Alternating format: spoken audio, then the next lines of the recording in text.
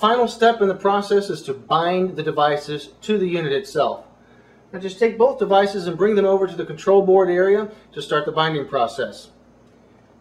Hold down the off button for 4 seconds until you see an L come up on the display. Once the L is displayed, you can begin the binding process. On the back of each device is a small white button, here on the thermostat and here on the DigiDoor device.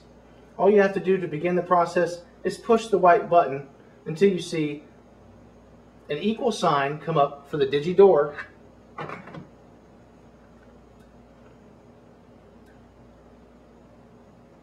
and an angle come up for the thermostat.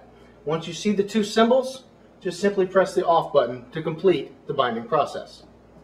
Now install the thermostat and the door sensor on the back plate to complete the installation.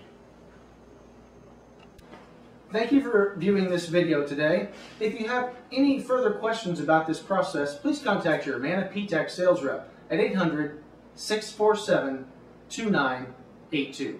Thank you.